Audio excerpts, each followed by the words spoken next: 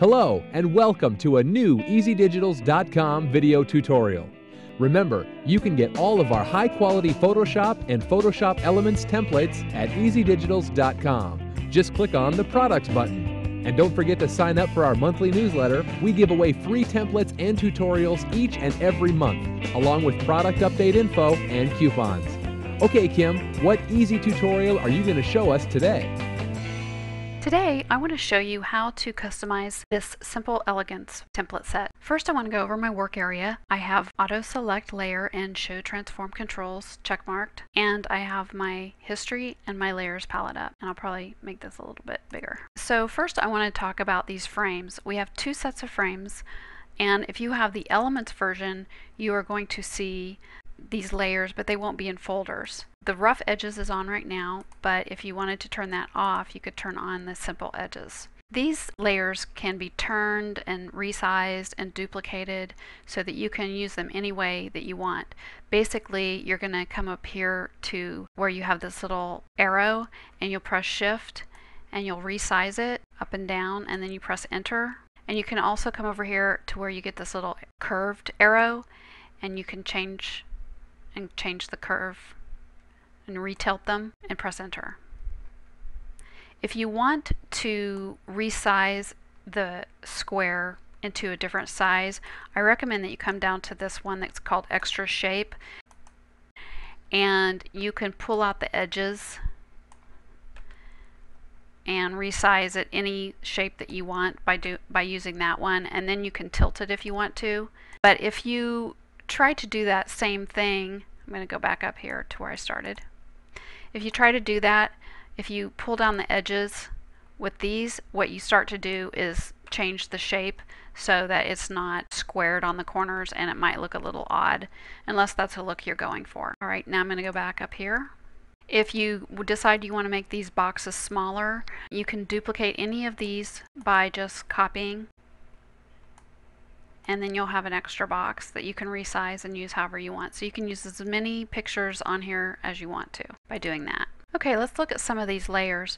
We have the vines layers, which can be turned off, or you can just turn off the left side or just the right side if you want a simpler look. Another thing you can do with these is double click them. And you can do this with any of the layers. You can reduce the opacity so that it doesn't show up quite as much, or you can increase it so it's 100%. You can also change the color just by double clicking. You can move these vines around, take them off the page if you want. You can move them wherever you want to a different location. You also have this hue saturation layer, and that is what you're going to use to change the color. Once you put your picture in, I suggest you put your picture in first and then try to match the color. And you also will you could do colorize, and it'll just be one tone instead of the multiple colors, and you can change the saturation and the lightness and darkness. You also have a medallions file. And if you open that, you can see that you can use all different, this is the gradient behind the name, and you can actually come up here and make this smaller and larger in case you need to make this type bigger. The medallions, right now the white is turned on, which is also a lowered opacity. It's at 75%, which you can also see right here. And you can turn that off and have it see-through.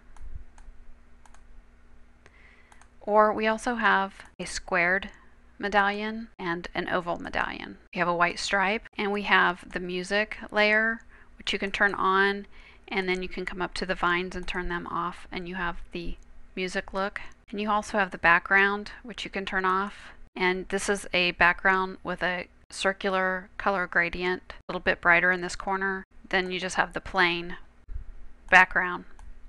And then on these frames with the rough edges, you can also change the size of the rough edge. You can increase and decrease this so you can see it. I'll make it over dramatic so you can see what's going on here. And there's also an inner shadow which you can turn off and on, and you can just play with any of these things that you want to change the look. I'm coming back to my history to where I started. The music layer has a blending mode, which is right here, of soft light. You can also reduce the opacity, or you can change it to normal and reduce the opacity, or you can change it to any blending mode just by highlighting that and then arrowing down, and you can see how it changes it. Okay, that's the basics of the layers on the template.